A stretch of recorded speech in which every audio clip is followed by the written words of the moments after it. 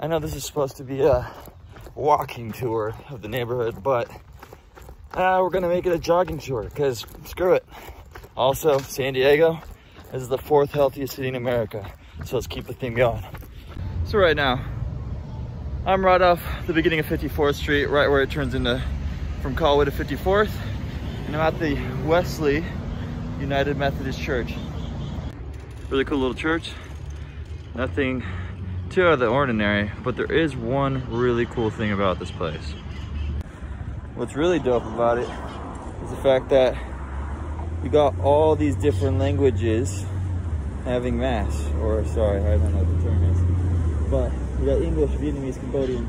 Also, I think they just removed it, but usually there's a Spanish session also. And it just really shows the crazy diversity of the area.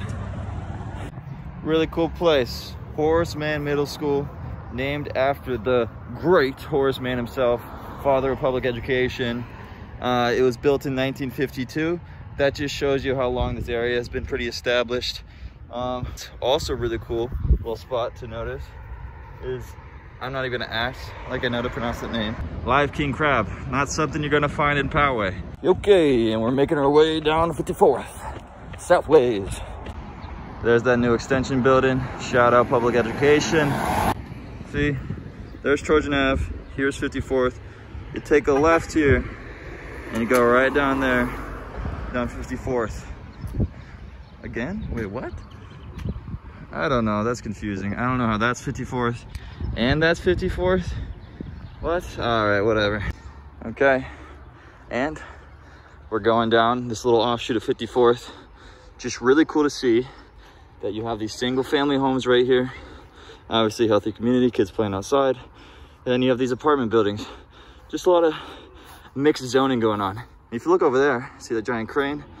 There's obviously a little more high density construction going on. Population of San Diego is always growing. Always need more infill and development. Super dope. Okay, before I take you to one of the cooler views of the spot right over here, the Orange Street Bridge, there are two really dope schools I want to talk about. Just look how cool these people's yards are. So dope. So right down the street from 54th and Orange Ave, we have ourselves the Great Crawford High School, named after William Crawford himself. I mean, I don't really know who he was up until I looked him up, but I guess he was a superintendent for San Diego Unified School District back in like 1930. And yeah, they named this fantastic school after him. It's been commissioned since like the 1950s. Okay, we're back on our way down Orange Ave. So this right here is the second school I was talking about, the Waldorf School of San Diego. It's hard to say.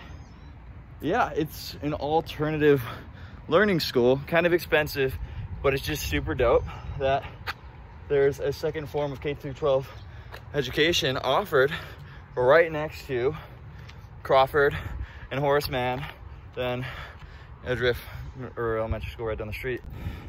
And right across the street, we have the beginning of the Colina Del Sol Park. And it starts off right here off of 54th in Orange with the swimming pool, public swimming pool, obviously closed right now because of COVID. But during any other regular summer, I'm sure you'd find plenty of kids from the surrounding area swimming in the pool, including the Waldorf. So we are currently on Orange Avenue. I have my favorite view of our little tour. There's nothing necessarily special about the bridge, besides the fact that you can see all the way down there, almost down to the 94, where you cut into Southeast San Diego. And you look around to the other side, you get to see all the way to SDSU. See this tall building over there? And favorite part about this little bridge, it leads you right into the Colina Del Sol Park. And here we are. Here's one of the first entrances right here. I mean, I just absolutely love this park. We got 6 tennis courts. Tennis clubs need not apply. Extremely healthy public park. Handball right there. Recreation center. Plenty of basketball being played. You get little playground for the kids. You got these 3 baseball diamonds that can be used for anything but baseball. More than likely gonna be used for soccer. Super dope commissioned art. And here, playing basketball, nice shot. And right here, there's a youth building. This place has everything, I swear.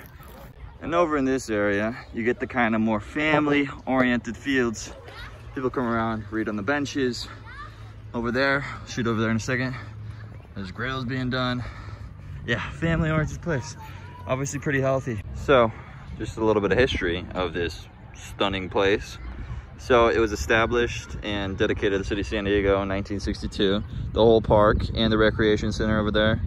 And funny enough, the place got its name, Colina Del Sol, because of a bunch of school children who at one point in time had the vote to call it the slopes of the sun. Literally just the direct translation of Colina Del Sol. Okay, and we are moving on, continuing our jog. We're going back to 54th Street. At these places, man. Absolutely insane. Just shows you the ethnic breakdown of this area is insane. New goal of mine is to find out what that means and then eat there, because I'm sure it's good. Or not, who knows. Okay, and we are back on 54th. And as we continue our jog, you're gonna run into University Avenue and take a right. And we're on to a super cool Buddhist temple. Okay, and we're making our way down University. Oh, wow, look at that. With the sunset, sun glow, absolutely crazy.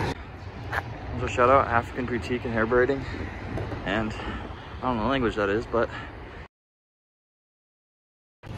here's the residence across the street from the temple. And there's the temple itself. So I'm not gonna try to pronounce the name of the place. I'm just gonna put it up on the screen. So I'll have a very hard time doing so. But I do know that this is a Laotian Cambodian Buddhist temple. I was trying to find out when it was built, but I'm not too sure. Wow, just super intricate. You really feel like you're in a different country when you're looking at this area. It's amazing.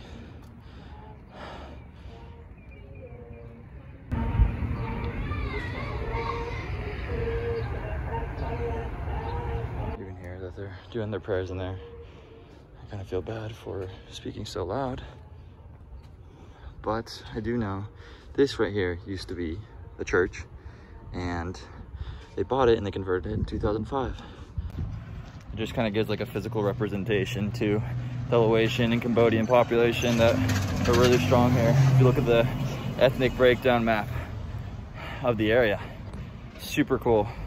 On to the next one. So the temple is right here off of 52nd Street and University, and this down 52nd is where we continue our jogging journey. Let's go. See another half of Colina Del Sol Park, which is a golf course. It's really small. You can see how big it is right here. It just goes from there to there, but also has some frisbee golf. This place has everything you could ever want. It's just too cool. Even free books. What the heck are they teaching kids now? Jesus. Even more cool stuff. Cool cats. See them everywhere. I'll be honest, I don't know too much of the history of this area. Right now we're connecting back over Orange Avenue through 52nd. But I do know it's absolutely beautiful. With apartment complexes like this, you see that a lot of architects and developers really have to work with the San Diego hillsides that this area is built up on. Just a super distinct feature of the Colina Del Sol area. It's just how hilly it is and how the developers get around that with these large high density buildings. It's just super dope to look at. Right now, still continuing down 52nd. Look at that. Take your jog during sundown. It's so hilly here. You honestly think you're in the middle of San Francisco or something. Ay, ay, ay. even more beautiful maintenance of an area. So right now, staying off Trojan, just a perfect little display of the diverse housing options. You go down here, you look way down there, you get a bunch of single family homes. Way over further, more single family homes. And then you get this high density housing right here. Okay, we're still moving. About to show up to one of my favorite spots. Okay, so we just got off 52nd. We're reaching back to El Cajon Boulevard. Get to that in a second. But we've arrived at the World Market. Super cool. Champagne rice. See, I wish Vaughn's came even close. To be honest, I don't know what this is, but I'd like to try it. It comes in Monday? Monday, Wednesday, and Friday. Okay. Awesome. Okay, and so you guys sell like fresh fish every 2 days? Mm-hmm. Okay. Got the clams. All kind of needs. Look at all these different types of imported drinks. So dope. Okay, we're out of here. Gotta check it out for yourself. Okay, we've left World Foods Supermarket, and we are arriving off of 52nd Street onto El Cajon Boulevard. And El Cajon Boulevard kind of marks the end of the Colina Del Sol neighborhood. Colina Del Sol, south of El Cajon Boulevard, and then Talmadge, completely different neighborhood, mostly Caucasian population, right there. Talmadge, it's cool, they have these cool gates and stuff over there, but it's not as cool as Colina Del Sol. Okay, now that we've made it to the extent of Colina Del Sol, far corner, Good Body Mortuary, and Supan, let's get down to the history of El Cajon Boulevard, because this place is freaking dope. Historically significant to San Diego and the country. So, El Cajon Boulevard, before even these things were driving around, was called El Cajon Avenue originally. As business increasingly grew, they eventually changed the boulevard, because I guess that's the name you change it to when the street gets busy. What really got this place going off was the fact that it's a very busy and used road.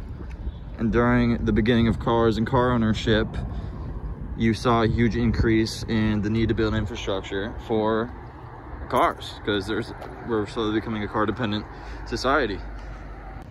And so as San Diego grew and more people owned cars in San Diego, they built this road and made it wide, and it became kind of this economic center for going out east from the main city of San Diego. Now, what really made this pop off was the fact that the I-80, the first intercontinental freeway, actually led and attached right into it, far out east. What's crazy about the I-80 is the fact that it went all the way from San Diego on the west coast, all the way, if you go far enough that way, to Savannah, Georgia. Yeah, and you might be thinking this was happening in like the 50s and 60s. No, other stuff happened then. This is happening in the 20s. So as we take our jogging, that has now turned into a walking tour, back towards Wesley Methodist Church, we are taking the same route that President JFK took in 1963 when he came to tour San Diego. Had him land in San Diego Airport, and then he had a motorcade that came down El Cajon Boulevard and led into SDSU, where he gave their 1963 commencement speech. His stop in San Diego was kind of a predecessor to his presidential stop in Dallas, which went great. Yeah, real great. Anyways, that is El Cajon Boulevard for you, which is amazing, and we're right back to where we started, the Wesley United Methodist Church. And as the sun sets right over there, never forget, your neighborhood's probably dope. Check it out. There's all these small intricacies that really make it a community. Peace out from Michael Turlock for San Diego State University. Geography of Cities class.